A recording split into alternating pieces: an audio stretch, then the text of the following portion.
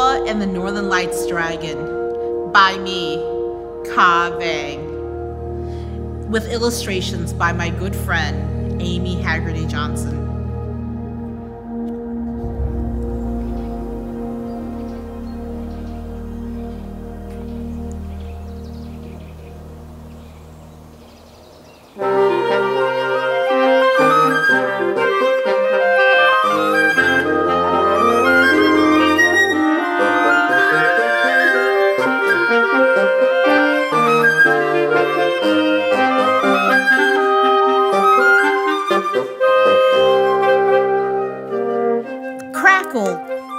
Clump, snap.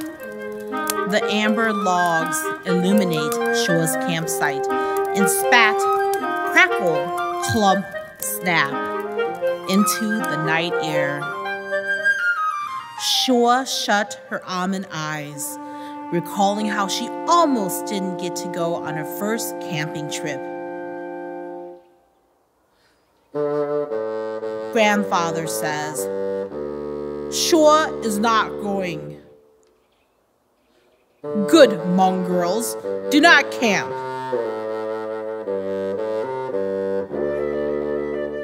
Shoua twirled her jet black hair when she was scared, nervous, or anxious. Her mother asked permission from her grandfather and father to go camping in the Boundary Waters with them.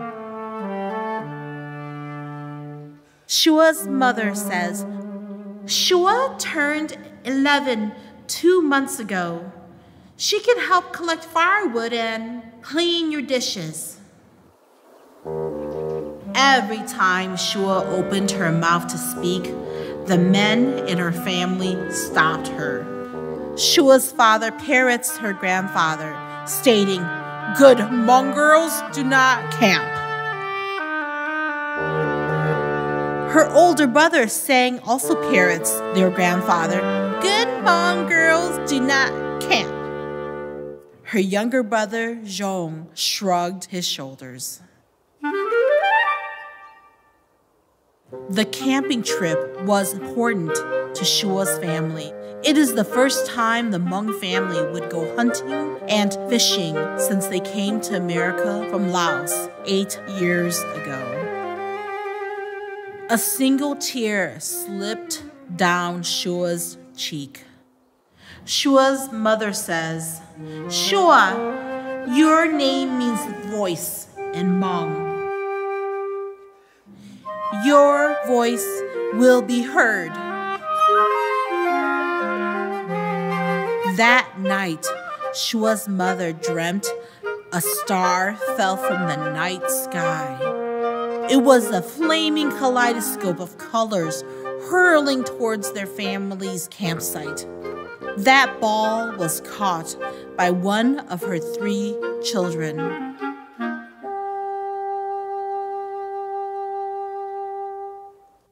After telling the dream to grandfather, he allowed Shoua to come on the trip. Grandfather says, As a shaman, I believe in the power of dreams.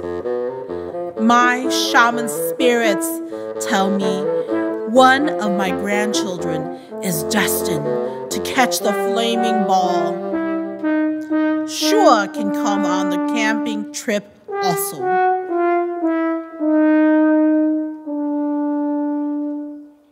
The family went camping with Mr. Grimm, their sponsor who helped them settle in Minnesota.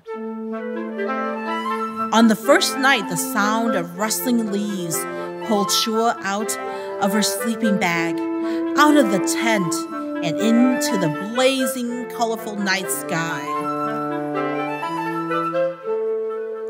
Her mouth opened into a big O as she stared at the streaks of red, blue, and green lines dancing across the night sky. Grandfather says, It's dragons. Mr. Grin didn't believe in magic. He laughed and said, It's the Northern Lights.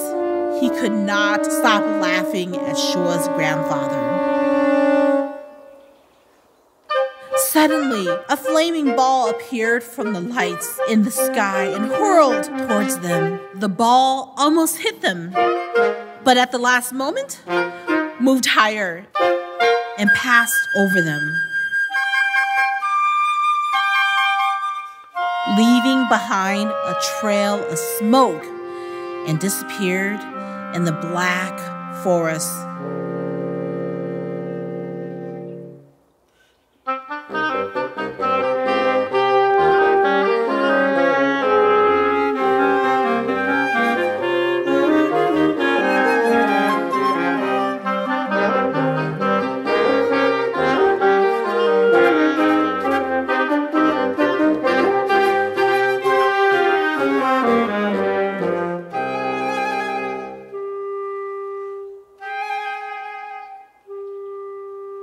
That night, Shoua woke her younger brother Zhong and pleaded with him to help her find the flaming ball.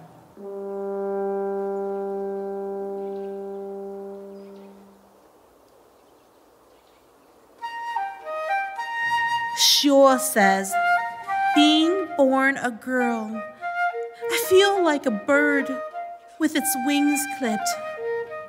The ball is a dragon.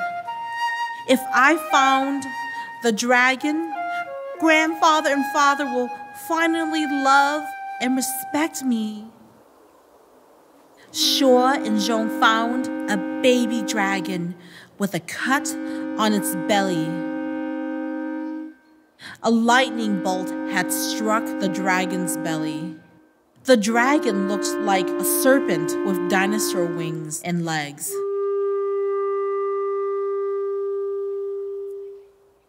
The dragon says, "Help me. I need to go home. Only a loon feather can heal my cut so I can fly home." In the morning, when grandfather, father, older brother sang, and Mr. Grin woke up, Shoua and Zhong were gone. Grandfather says, "Zhong is the chosen one. He is with the dragon." Mr. Grimm reminded everyone that the Boundary Waters was a dangerous place with wild bears, wolves, and uncharted wilderness. The two young kids could be in danger, or worse, lost forever. Miles away on a crystal clear lake, Shoua and Zhong laid a trap to catch a loon.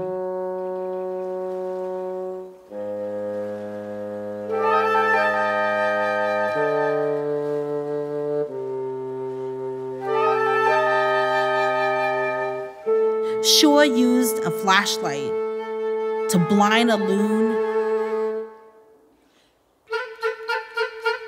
and pluck its feathers. Shoua and Zhong ran back to the dragon, knowing the dragon grew weaker by the minute. Shoua ran through a grove of northern pine saplings. The branches clung to her, imprisoning her as she struggled to break free from their grip. The tree branches scratched her skin and tore her clothes.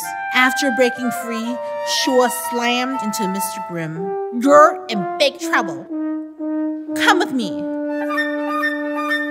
"No, I have to save the baby dragon. There is no such thing as dragons." Shua's grandfather, father, and older brother appeared. She ran from all of them towards the dragon. When the men saw the dragon, their mouths dropped.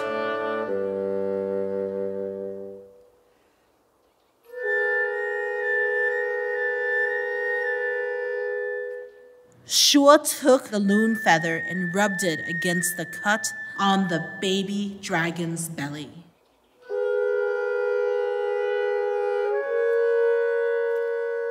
The wound closed and the skin healed.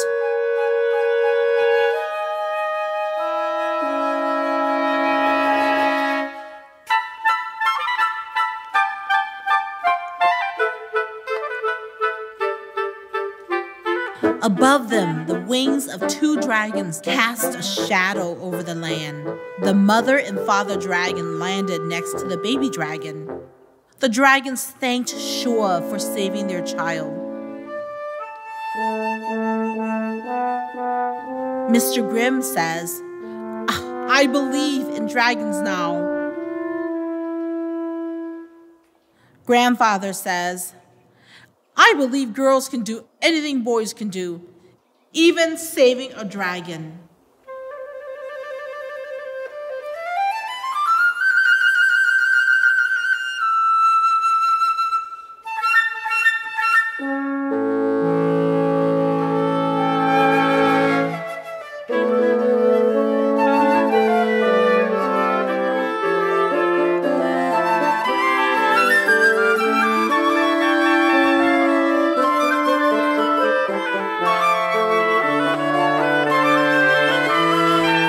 As a thank you, the dragons offered to give Shoua's family a ride on their necks back to their campsite.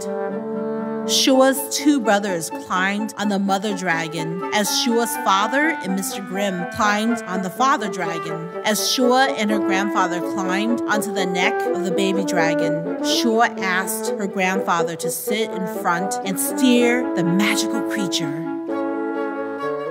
"Granddaughter, you should ride in front and lead us all back to the campsite." With Shoua's family on their backs, the dragons soared into the sky.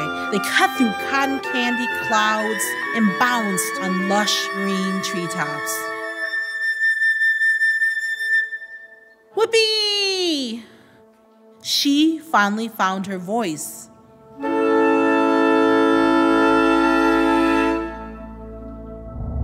The end.